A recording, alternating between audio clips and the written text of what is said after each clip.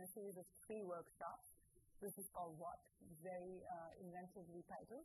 But the 3 workshops are what, how, and who, and that should give you a sense of what we're trying to do here, which is that today I'm going to do a bare bones explanation of the challenge, what cultural entrepreneurship is about, what we're trying to achieve, and how the challenge and the submissions will be judged, so that you have a sense of what you're working towards. So you have some idea of what you want to do, you have some general area in which you want to work, and this should help you focus your ideas, shape them, figure out how you want to actually present them in this challenge. So we're very excited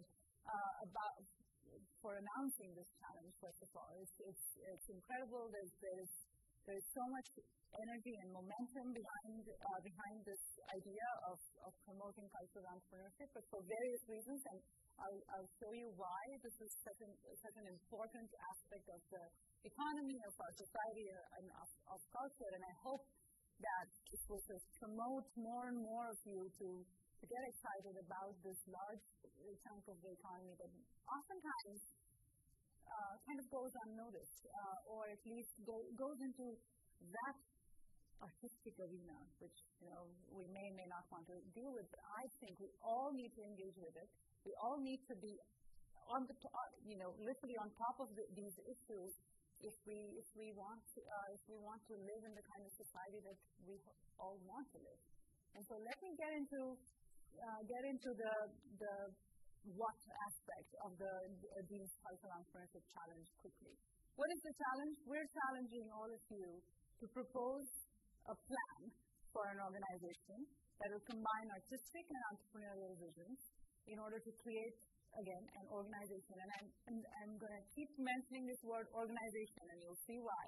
To create an organization that will enhance the arts and or address societal issues. And the and or is important as well, and we'll see in just a second why. So again, that word, organizations. And we'll come to this in a bit also, but if you take away one thing from this workshop today, we are looking for organizations that are of art. Okay, so I saw Lincoln the day before I was making these slides. Of art, by artists, and for artists.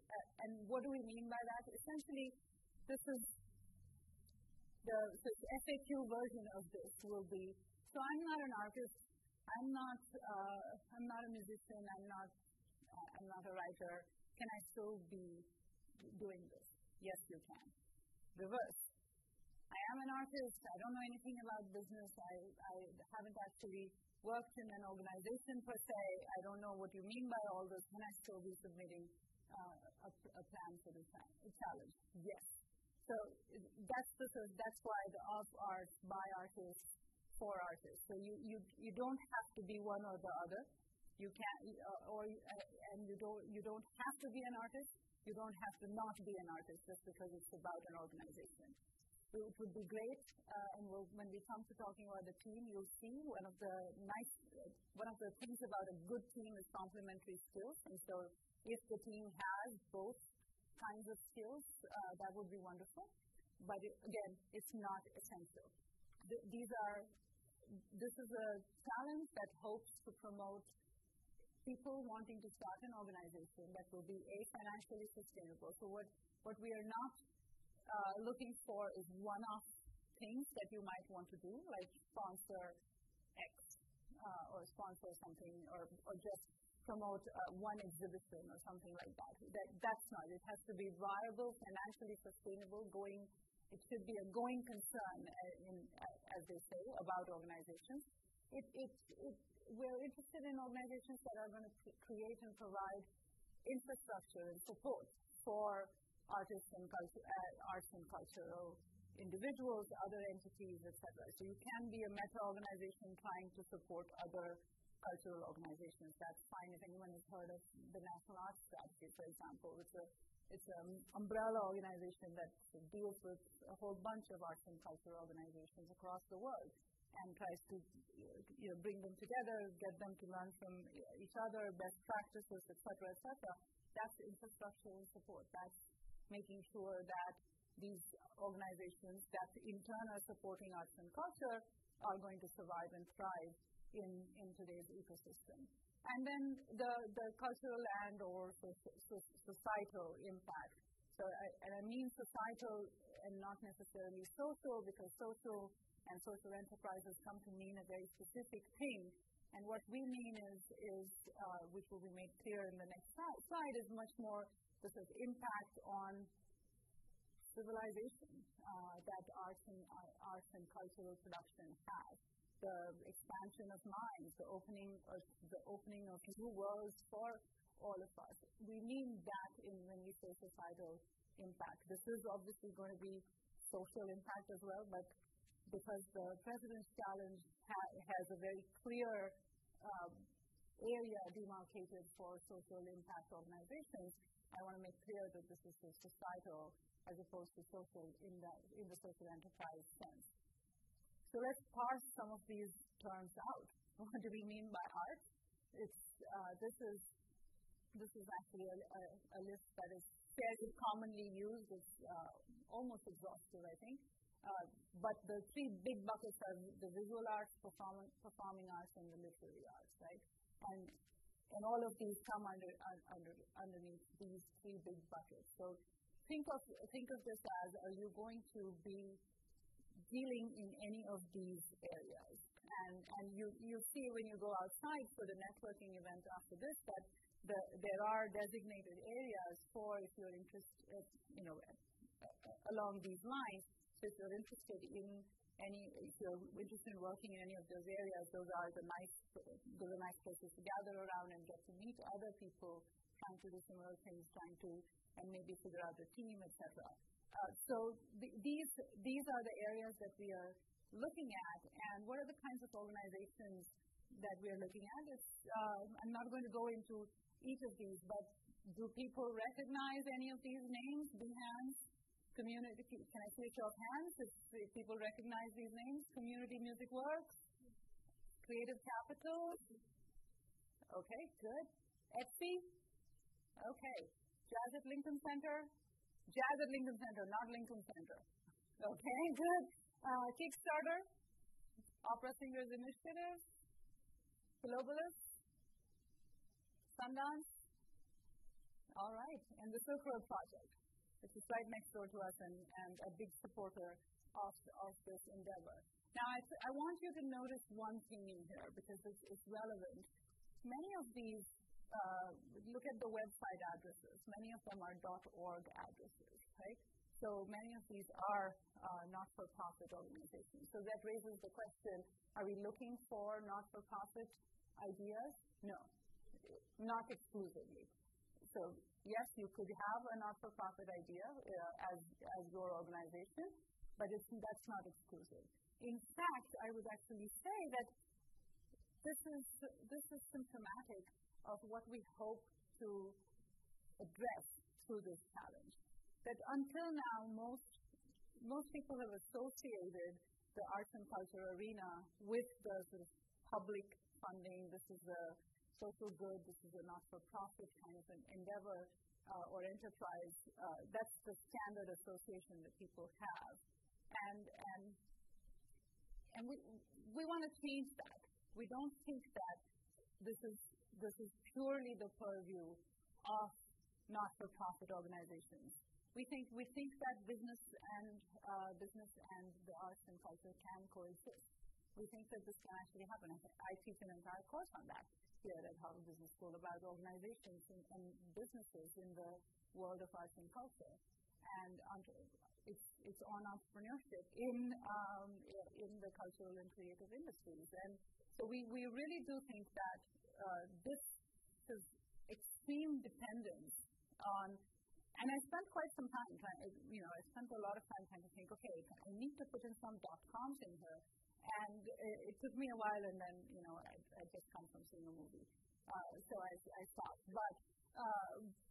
But this extreme dependence that we have and this mindset that has come to prevail, that business and arts and culture are in some way antithetical to each other. We would like to challenge that. We would like for you to challenge that. We would like to see ideas that don't necessarily have to be not-for-profit, because we think it is possible for the two motivations to coexist. And we have seen that happen in the social enterprise field, when there used to be a sense that social enterprise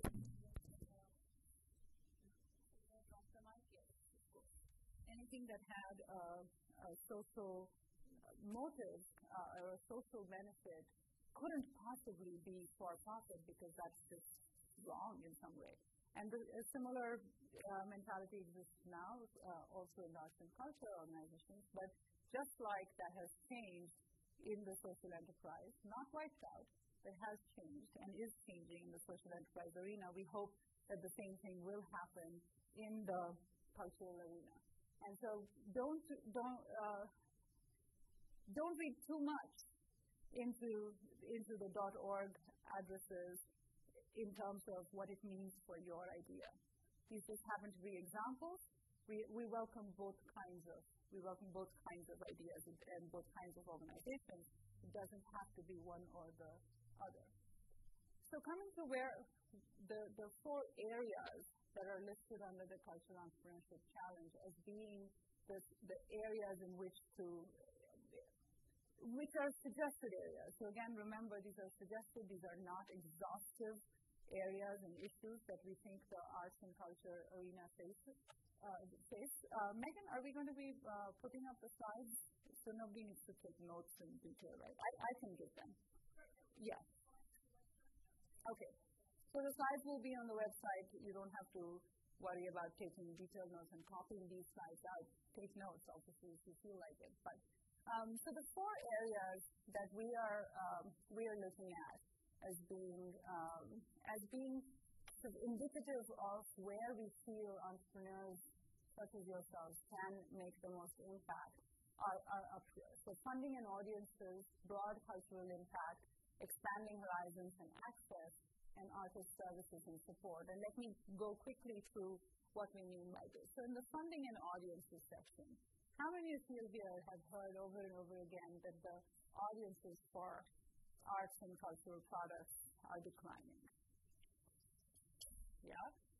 So how many of you have heard that funding is declining for this, because public funding, which is always seen as the main source of funding for cultural organizations, has been declining for various reasons. Same thing for private philanthropic funding. And so this brings us back to that financially sustainable organization point, right? So we're looking for organizations that have an idea for addressing these two problems, that the audiences are declining for artistic and cultural products. And if you think of audiences as paying members, that's one source of funding that is declining, but also this is input funding, which is the public sources of funding or philanthropic funding, has been declining due to the economic crisis, the several other competing sources, competing areas for philanthropic giving or public funding, etc. And so if you have an idea that would enable artists to reach wider audiences, and again, artists, remember, those were all those things. Artists are those who create art, and what is art? All those things that were listed in that slide before. So if you have an idea that will help create markets for artistic production, or to help artists find audiences, I guess audiences find artists as well, that's something that's an idea that will address a really critical issue in the arts world today. The second point, the broad cultural impact, brings us to what I was saying about the cultural and or societal impact. Now, all of us here, I think, would agree unanimously that the arts have a huge impact on the way we think. The arts open our minds to new ideas. The various literary objects, literary products have shown us this world that we could never physically maybe travel to, but have opened our eyes to new ways of thinking. So if the arts are powerful at being able to do this in a sort of fun way, in not here, listen, this is the new idea that you need to think about, not in that kind of a way.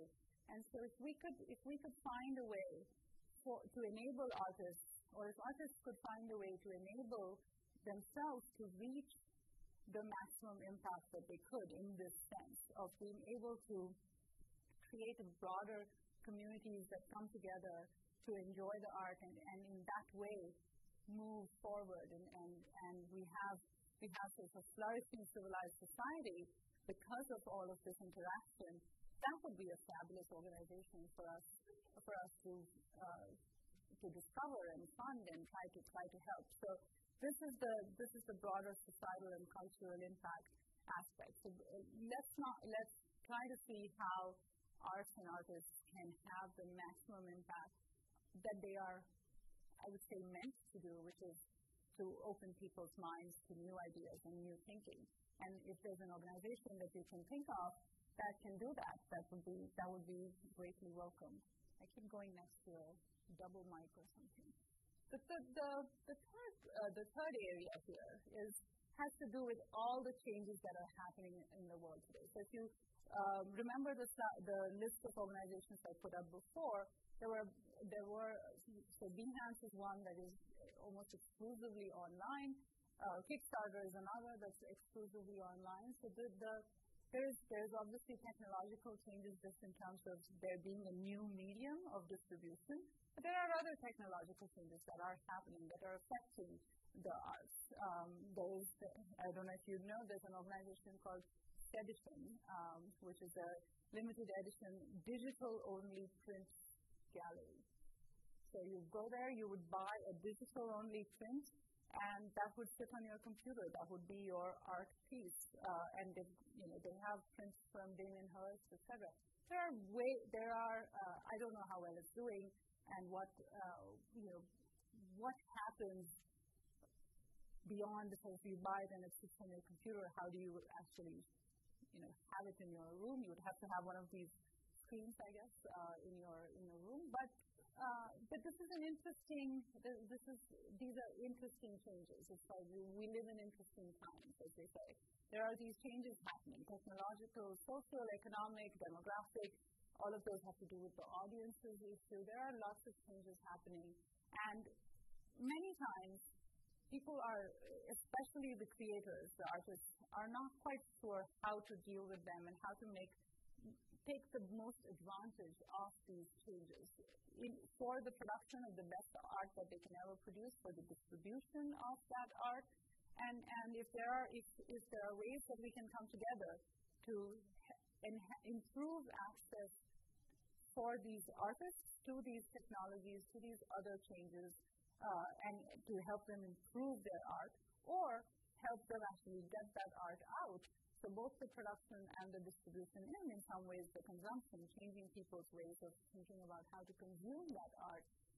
That's another type of idea that would catch our fancy, because that is definitely another big issue facing artists today, and the production of culture. And finally, and again, when I say finally, I just mean finally for the purposes of this list, right?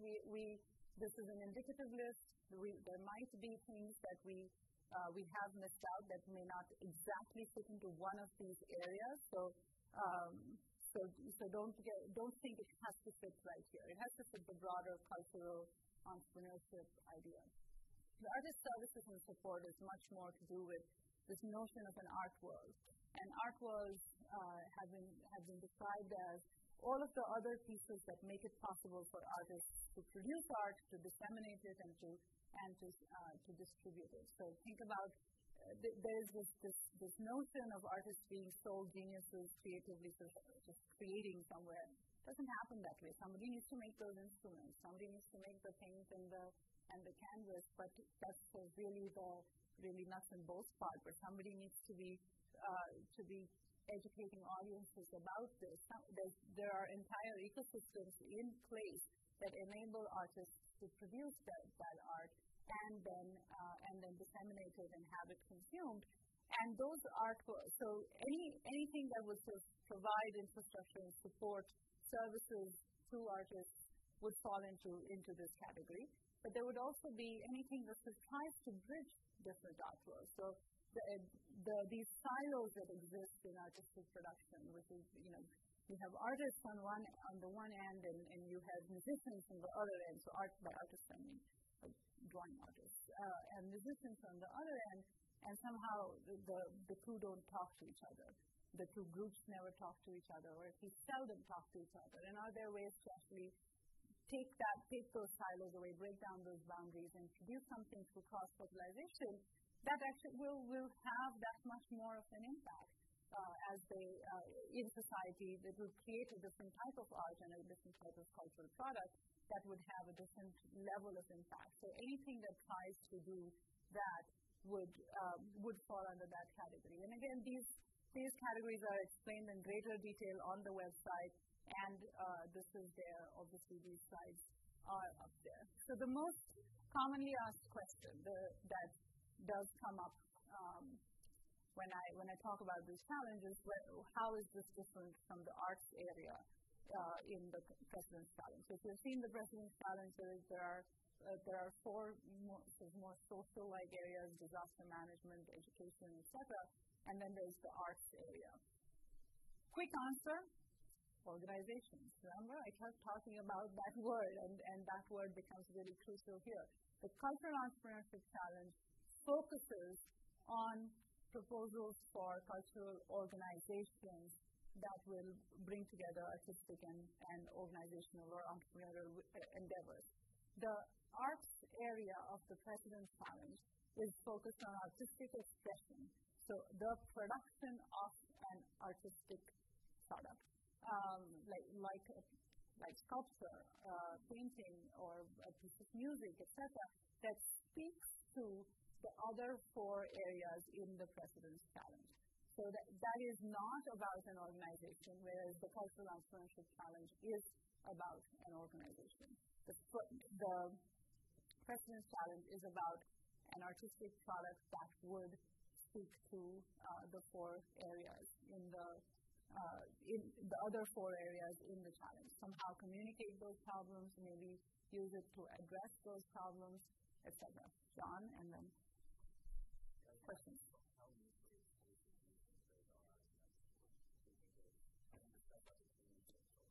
Yes, you can apply to, you can send something to both, right? An organization might fit into the President's Challenge arts area, but just a piece of art that is meant to, one of my colleagues' favorite examples is art. Do I want to make a series of sculptures that point to the exit route in a disaster situation? That would not meet the criteria of the Cultural Entrepreneurship Challenge, because that is purely just a sense of, okay, this is what we are going to do in an artistic way. So there isn't a financially sustainable, viable, going concern-like model that addresses some of the issues mentioned. Yeah, so a one-off project would not. But you should submit. We can also reroute things if necessary, if we feel that there is something that could definitely fit in another of the challenges. You had a question. Same question. Okay, so the overlap is a necessary but not sufficient kind of an overlap, yes. Is it the same sort of initial selection, or should we be tweaking the idea of the one to the other, or is it kind of the same as looking at both challenges? There will be at least one pair of eyes or two pairs of eyes that will look at all of the challenges. And so if there's something that is so clearly in one but not the other, and you have actually submitted to a different one, then that can be taken care of. But the deadlines, etc., are slightly different, right, Megan? So you want to be clear of that. I want to also address one thing that the word tweaking brought up in my mind. So I want to stress this. These are areas that the deans of the business school and the faculty of arts and sciences have decided that these are areas that they want to promote through this challenge, right? So there are multiple worthy areas in this world that need to have some sort of entrepreneurial vision to address them, and there are multiple ways of funding them. This is not one of those. This is a very specific. This is what we want to help happen in the world, kind of a challenge. And so if someone tries to force fit an idea, I'm using a stronger word than tweak, and I'm not saying you want to do it. It sparked my thinking, and I want to make that clear. Do not please try to force fit an idea just because there's a cultural entrepreneurship challenge, and so I want to enter that, and somehow I'm going to try to make this fit into either one of these areas or just in the broader cultural entrepreneurship milieu, so to speak. Try and understand that that's not going to work. There's a very clear sense of what we want to promote, which is a set of organizations that unite artistic and entrepreneurial visions to create an environment that will allow the arts to thrive and have maximum impact in society. That's sort of what we are looking for. Don't try to force fit it. There are 3 different challenges out there. Definitely somewhere something will work for you. It's the same thing with the President's Challenge. There are always questions of why these 4 areas. There are all sorts of problems in this world. Yes, there are. But these are the 4 areas that we've chosen. So don't try to force fit something into the learning area just because that's an area out there. So keep that in mind. It's really a question of being true to what it is that you want to do, and not trying to find another avenue for the funding and the support for that idea, which will be a better avenue because you'll get better and more focused mentorship with that kind of where you would go. Whereas here you'll get a particular type of mentorship and support and help. So try not to force fit things there. Challenge logistics, and I think we'll go through this really quickly because this is all on the website. This is all stuff that you can easily find outside of today. Let's look at the main thing is that today the registration opens. If you're interested in applying, if you're interested in being part of this, today is the day that it opens. It actually closes on February 24th, so you have about 4 weeks, a little less than that.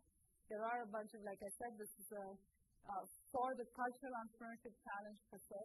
This is the first of 3 workshops. I have here Michael Spalter, who's going to do the second workshop next week on the how, on the cultural landscape and the ecosystem. Just so you know, he's going to do it with Jim Bildner from the Kennedy School, and just so you understand how these organizations that exist currently function, because you want to know what the system is like now if you want to disrupt it, if you want to figure out how to do things in a different way and to change that ecosystem.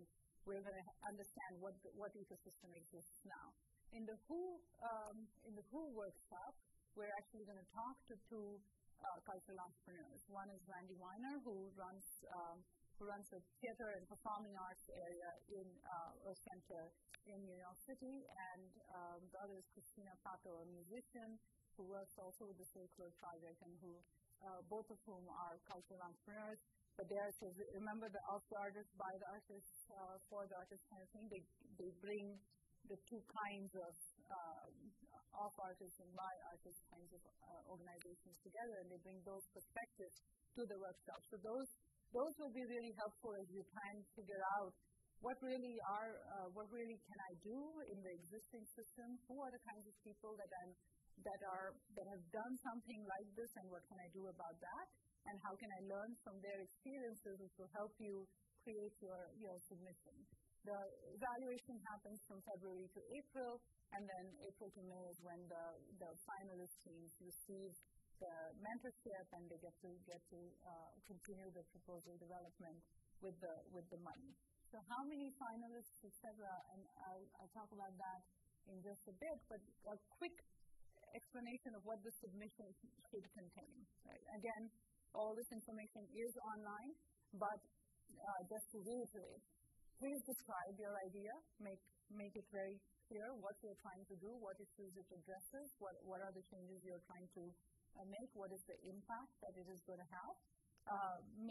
Provide a description of any progress that you have made on that idea. So if it is right now just on paper, which is great, leave it at that. But if it is that you have managed to actually get some deployment, get some funding from anywhere, provide a description of that. Obviously, describe the product or service that you're trying to do, which is slightly different from the idea and its impact. So you have a sense of this is the goal and this is what you want to do, and then you're going to do it through this product or service, and you'll explain in the next point with your theory of change why and how this product or service that you're actually doing will achieve the goal that you set out to achieve. Provide, this is like any good assignment, any good piece of writing that you're trying to raise money for, get support for. Provide some supporting data and evidence. Let it not just be, smoke and mirrors. Or tell us how you will find that supporting evidence, how you will find those data that might help you support your theory of change, why this will work, and why this particular way of doing it will work. And since we would be giving out money and mentorship, we would like to know how you're going to use that money and whether it is going to actually be used in a particular way that we feel is going to have the maximum impact. If you're giving out money, it would be good to know that it's going to be used in the right way, as in a way that would maximize its impact on achieving your goals. So give us a description of how the money will work. Very important. Keep your submissions to 10 pages, including slides and exhibits. So keep that absolutely in mind, and this is the judging process. So after the preliminary judging round, the finalist pool will consist of up to 10 teams, and up to is important to remember, and the winner and runners-up that will be announced are up to 4, so but it won't be 0, hopefully. There will be 1 to 4, 1 to 4. I guess that should be true for the finalist pool also. That it won't be 0 is what I would hope. One other thing, this is something I learned from last year's experience, is that try to make sure your submission prints out the way you want it to print out.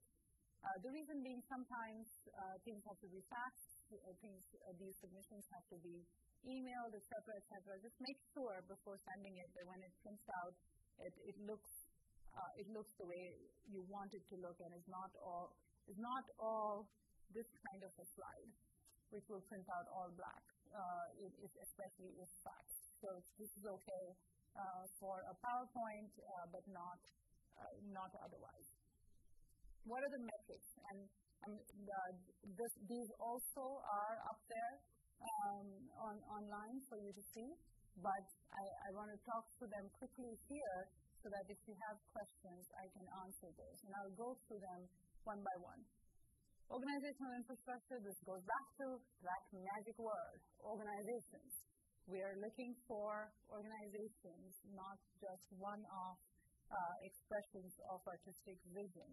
We're looking for ventures that will have impact. We're going to judge the plan and the proposal on the basis of the impact that it can have. Is it an innovative approach to solve one of these problems or to address one of these issues that we have been talking about? Can this be scaled?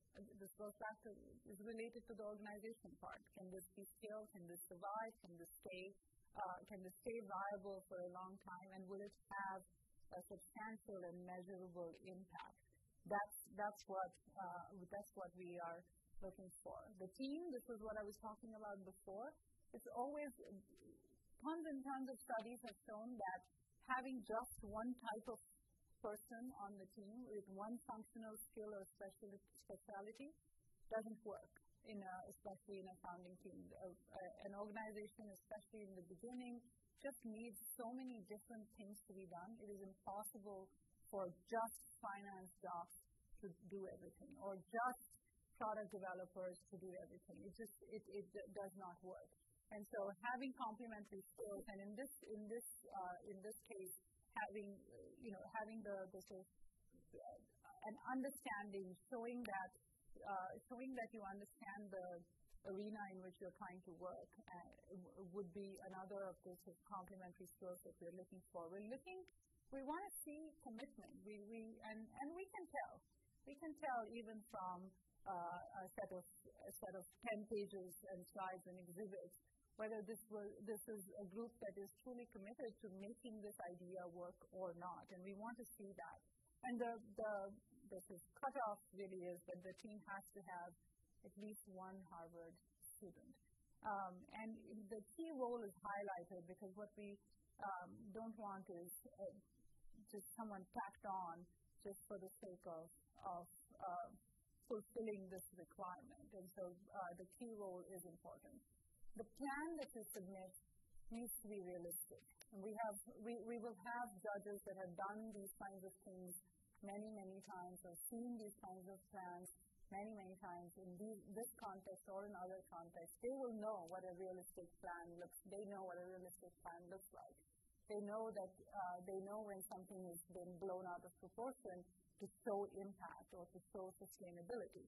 So it really has to be realistic in how it is going to execute on all the things that you want to execute on. It has to show domain expertise. You need to feel that you know what you're talking about when you say you're going to do this in this area. And remember the word innovative. It would be very nice to not receive the sort of hundreds replica of Kickstarter.com.